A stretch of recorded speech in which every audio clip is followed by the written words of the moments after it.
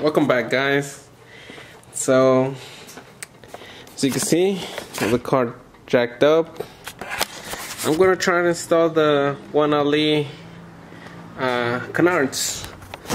I was gonna tell my boy to do it, my friend. Damn, lens is dirty. To do it, but because of this whole coronavirus going on, lockdown, I'm actually gonna try to do it myself. I have removed this bumper before, and I had tried to get it installed, but for some reason I had to remove all the clips that are holding that fog light. Oh, it's getting darker. It still didn't come off, so I'm gonna try my best to do it again, try to remove the bumper again, and give it another try. The only thing I was afraid of just making the hose, but let's see how it goes. So yeah, my sister's gonna practice riding her bike. Her bike's usually sitting in the garage, doesn't ride it. She knows how to use it, just not 100% ready to be on the main streets. But yeah, now that it's a lockdown, she should get some practice in, especially because she's not working. Let me know how you guys doing with this whole lockdown. You know, hopefully this lockdown ends real quickly, because it has affected a lot of people. You know, people losing their jobs and stuff. But hopefully you guys stay safe out there, you know. And yeah, so I'm not gonna show you guys how to remove the bumpers, bunch of screws. The next clip I should have the bumper off, and then I'll talk about, you know, what I mean, that I could remove the bezel. But so yeah, so see you guys soon in a bit. So welcome back. As you can tell, front bumper's off completely. So I was over here fighting it. This thing right here, it's no joke. It kind of feels like it's glued in there. Took me probably like an hour and a half. Had to call Mo from AutoAddict to give me a hand. But goddamn, it's no freaking joke. Luckily I got it out. So as you can tell, it's the Zl1. This is the Zl1. I'm losing the fog light. Yeah, I know, but trying to get the more aggressive look. Hopefully later on, get a carbon fiber lip for it. Zl1, change the lower grill too. And yep, let's see how that goes. So let me get it going, and I'll pick up the camera back up. So I was kind of able to put one in. This is how it's gonna look. Look at that. Big difference. Can't wait.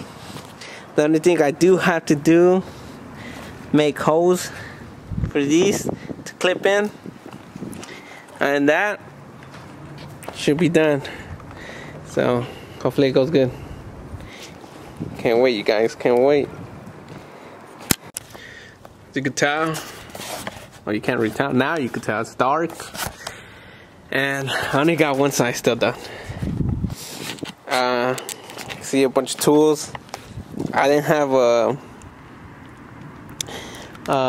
Dremel to make the holes, so I started using a blade. I know you guys can tell, but like I said, luckily with this, the canard covers it.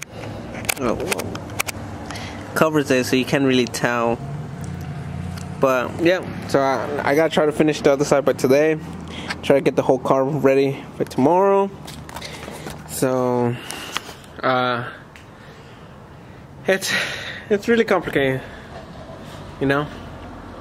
It's a pain in the butt, but I'll get it done, and I'll show you guys tomorrow how it looks when the sun's out, because I enter at 11 at work. So yep, I'll give you guys a little walk around how it looks.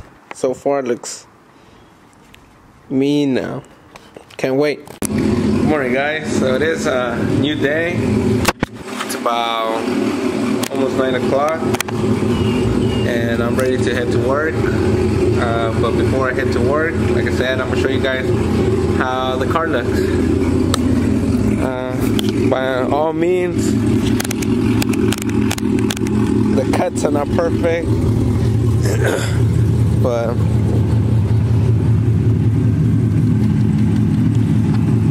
that's how the car looks. I do want to get the 1Ali lip and the lower grill. I don't know about the top, but I should lower the front too, huh? Yep, there it is.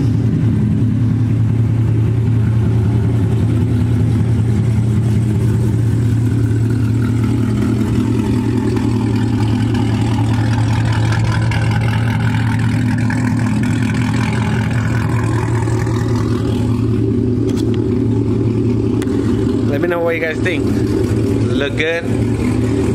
Should I get other stuff done to it? Whoa, dark. But yeah, drop it down below and let's see what I decide to do next.